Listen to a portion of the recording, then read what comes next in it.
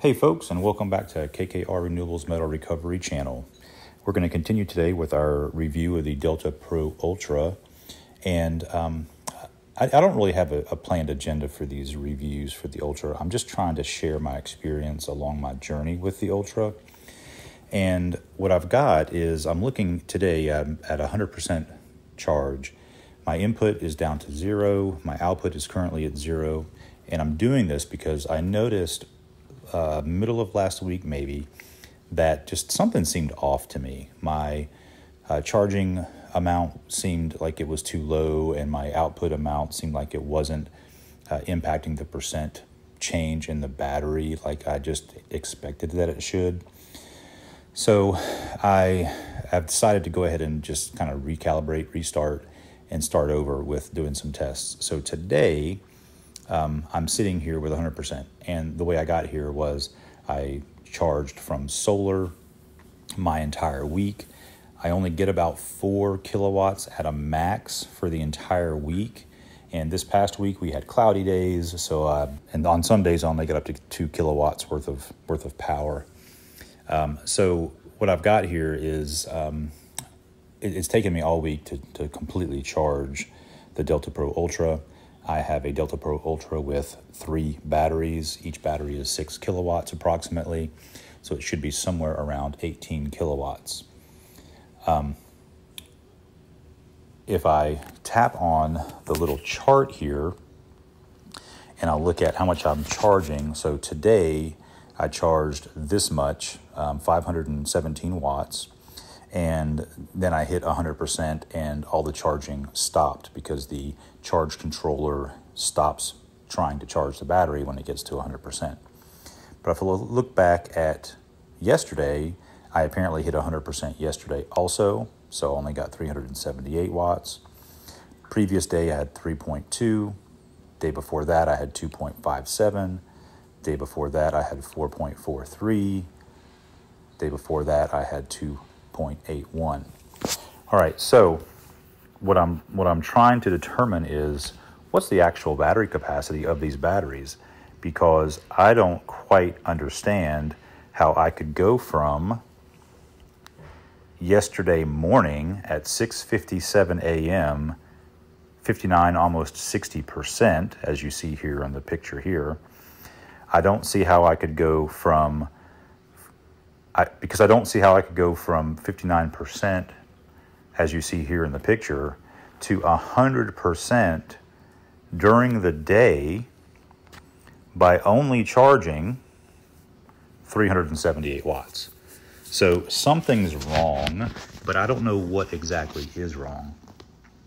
I know I have questioned in the past the Delta Pro Ultra reporting the battery balancing. My batteries are all sitting at 100% according to this app, and what I'm going to do is I'm going to put load on this. I'm going to unplug or turn off the solar charging, and I'm going to do that by switching the solar charging switch on the right hand side to the off position. I'm not going to unplug anything. I'm just going to leave everything plugged in. It's got no AC charging on it now. But I'm going to leave everything plugged in, but I am going to flip the emergency off switch for solar. And then I'm going to plug in my load. My load is approximately 80, 90 kilowatts over the night, evening hours, and approximately 250 on average watts during the day. Sometimes that increases if we watch more television, if we play more Xbox, something along those lines. But it's not, the point of why I'm mentioning this is it's not a huge load. So let's go ahead and I'm going to do that, and I will be back to videoing and talking in just a moment. All right, folks, I'm back. What I've done is I have plugged in a wattage consumption tool that will record over the day what my output is from the Delta Pro Ultra. And I have turned off my solar input charging, power on the AC devices, and I'm going to do that by toggling the AC output from the app, which will communicate with the Delta Pro Ultra. I've done that, and what we should see is now our AC output increase, which we did. Started off at, when it started recognizing it, recognized it at 117 watts. It's slowly climbing to 218, 250.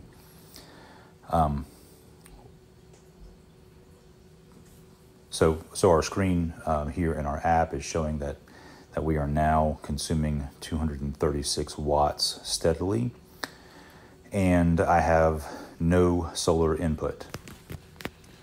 If I look at the batteries, they're all 100% charged, and as you can see here in the app, I have no solar input coming in. So what we're going to do is I'm going to use the Delta Pro Ultra for, I don't know, the next several days until the batteries are down to 20% or so. And I'm going to use my application from the meter that I have. Let me flip over here and show you what that looks like. All right, so now what we see here is I have active power of 198 watts being recorded in my meter.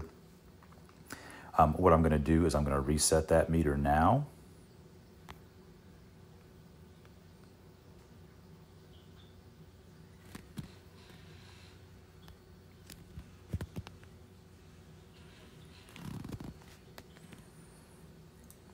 All right, we've reset the energy. What I'm going to do is I'm going to record the amount of energy, with this device that is being output from the Delta Pro Ultra, and we'll see how long this battery lasts. One thing I will say is, while the AC inverter is on, I noticed that I consumed without any load on it whatsoever what looked like about 10% of the battery discharged, I'm assuming just by having the AC inverter turned on. So we're going to measure that next, because I really want to figure that out also. You see here at 7:24 in the evening, we were sitting at 47%. And if I look at the information, that's September 18th at 7:24 p.m. If I come over here to the evening, Thursday, September 19th at 8:16 in the morning, overnight, for those 12-hour period, I lost 1%. So 1% of what is what I'm trying to figure out. I don't really know. 1% of 18 kilowatts is 180 watts. So that's not so bad. And I'm assuming that it's losing 180 watts when it's not doing anything is because it's got probably a resistive battery balancing algorithm to where it just burns off energy from the batteries that are out of balance so that it can balance the batteries that way. All right, you see here 6:36 p.m., September 19th. I am at 60%. And Friday morning, again at 6:57 a.m., I am at 50%. So we're consistently losing the same percentage each day. But again, that's with no AC load. Let's go back to our screen where we're showing the AC load. AC output is steadily at 188, somewhere around 200 watts. That is confirmed with the power socket measuring device that I've got plugged in as well. So we're going to let this run for a few days until the battery discharges completely, and we will get a recording on the device that I have plugged in as to how much electricity was actually used and how much electricity passed through it. This is plugged directly into the Delta Pro Ultra, so we can measure directly from the socket. There's no power loss from from any power cords or extension cables or anything along those lines, as it's plugged directly into the Delta Pro Ultra. All right, we'll be back when that's done. And I wanted to show one more thing here when I turn the television on, because the Delta Pro Ultra is powering the television in my office where I do all of my KKR renewable videos.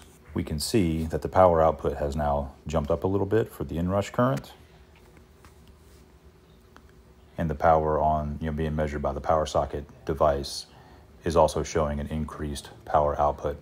So this is pretty much as I'll be using during the day, mostly, unless I turn on one of the additional devices that's in the room. I can kind of count on burning through maybe 300 watts an hour during the day, and approximately 90, 95, maybe 100 watts during the evening. All right, that's it for now. We start our test at 9:21 at 12:12 p.m. with 100% state of charge. 12 hours into the test, we're remaining 83% charge.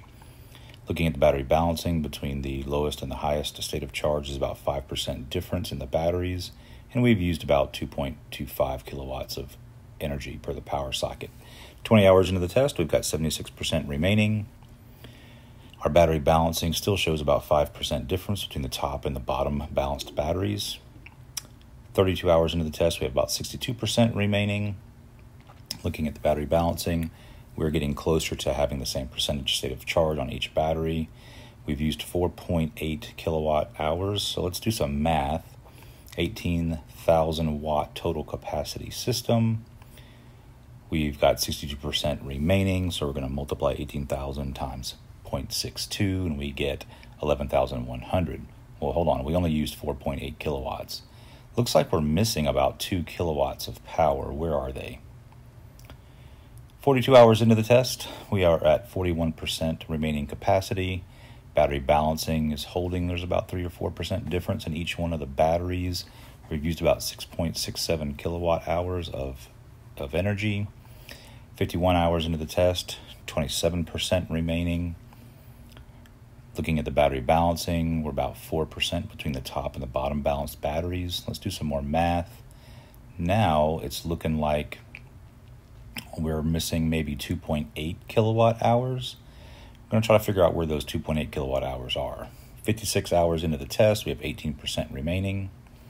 Battery balancing is holding up pretty well. Now we're within 1% of the top and the bottom batteries. So additional math looks like 5.4 kilowatt seems to be missing.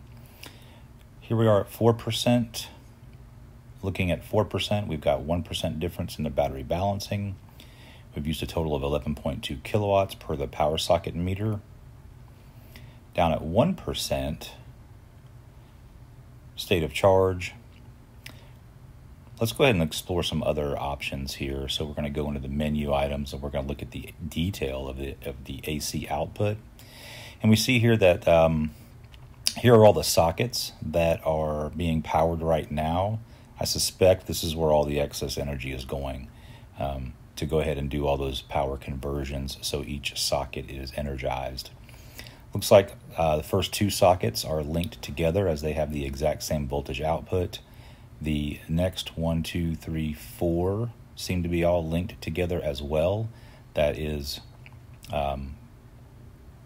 2 AC 20 amp output sockets and the 3-pole 30 amp socket. I think those three are tied together.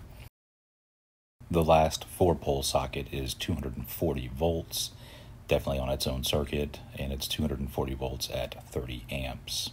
So I definitely think the DC to AC conversion for all these 6 sockets is the reason we're losing a significant amount of kilowatts per day. It just takes a lot of energy to energize these sockets 24 hours a day. I really wish that Delta Pro Ultra allows you to turn individual sockets off and on. Like I said earlier, I would really love to have my ability to power each socket on or off with its own little relay. Let's flip back over here and go to some additional settings. Maybe we can see something in the settings that's causing the additional power consumption. I'm really thinking maybe this, I don't know if this battery preconditioning, you see that blue toggle right here. I don't know if that heating of the batteries for preconditioning is 100% temperature regulated, or if it's just always kind of heating the batteries. I do know the batteries run at a much warmer temperature than the office where I'm keeping them, so that might be some of the loss as well. We'll do an additional test in the future to try to figure that out. So I'm going to play with additional settings here. What is this home page style? Oh, I can set a different home page. Oh, I like this view. So let me go back. Let me start over. Like I'm just going to go into the application fresh. Yes, I like this view. It's showing a top. At the top of it, there's a bar that's showing time remaining in the battery.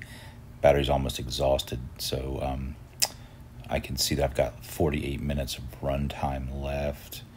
It's showing me the input, which is sitting at 0.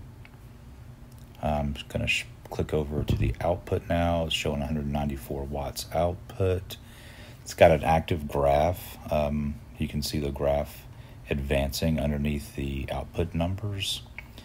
You can see the AC port is showing that it's on, and it's showing 194 watts output, 197 watt output, and you can see that the only plug that is enabled, well, not enabled, the only plug that has power attached to it is the first AC output. So I'm assuming if I had anything else plugged into the other ports, that they would all light up, and I could see port by port how much power I was consuming. This is pretty neat. I had no idea this thing even existed. I really like this. I'm going to continue to play with this a little bit. I went out and came back in, 32 minutes left on the battery. Let's see, there's a chart here. Can I see? Oh man, I can see the output by day. I see September 25th's output was 704 watts. Looks like you can go day, week, month, year output. So I've been plugged in. Let's see if I can see a different day. Look at that. Previous day, previous day, previous day, previous day the 21st, all the way back to when I started the test. Let's see if we can do some math here. Clear that out. 2, 5, 4. What am I typing? Let me clear this out. 2.54 plus next day 4.61 plus next day 3.74, next day 3.69, next day 704. What am I typing in? I'm excited to, oh, no, that's not right. Let's try to fix it. No. It's not going to work. All right, let's go back and start over. And the battery just died. Okay, I'll have to try this again the next day. We'll get some charge on this and try this again. Okay, I'm really excited about this. I want to be able to run through the charts, and I want to add all the times up and see if it equals to the power socket. We'll be back when I'm charged a little bit. All right, so since I just found that, I thought it was pretty cool, I thought I would go back in here in the morning and check out this new display. As we can see here, we are charging the Delta Pro Ultra. It is charging from solar. I'm showing my real-time power output here. This is input, rather. All right, so I want to go over to this output again because I think this is really interesting. I want to click on output, and I notice that the AC ports are still powered on. There's no point in having that powered on. I've got nothing plugged into it, so I'm going to go ahead and turn that off, right? So now we won't be converting the DC into AC power, and it will charge faster and just won't waste any of the energy. But I do want to go in here and check out how much power the device thinks it used while we were doing our test. So let's go here and check out the calculator. 818 watts plus 3,690 watts plus 3,740 watts, 4,610 watts plus, and so you see here the test started right around noon. So that matches up with what we had before. So that's 2,040 watts for a total of 15,398 watts. For a system that has a rating of 18,000 watts, right off the bat, looks like we're losing about 2,500 watts. Not sure if that is, if the device is measuring output from all of these output devices, and including the conversion from DC to AC for all of these devices. As we showed earlier in the lab portion, you could see clearly that there were multiple, that all these AC power outputs ports were indeed converting power. I really wish EcoFlow would allow you to turn those on and off.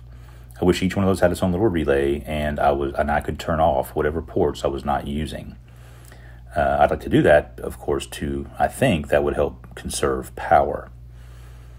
Probably not a lot, but it might help conserve some. I also assume that we lose some power while we're doing our battery balancing.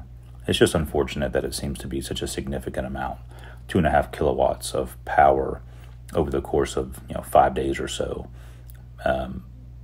Seems like an awful lot of energy loss. Don't know if EcoFlow can do anything about that or not, but that would be my wish if they could. All right, that's it for this segment. Thank you so much for watching. If you have any insight as to why the power consumption by the DPU is so high, please be sure to drop a comment and let us know. I really appreciate your view and all of your comments. Thank you, and I hope you have a great day.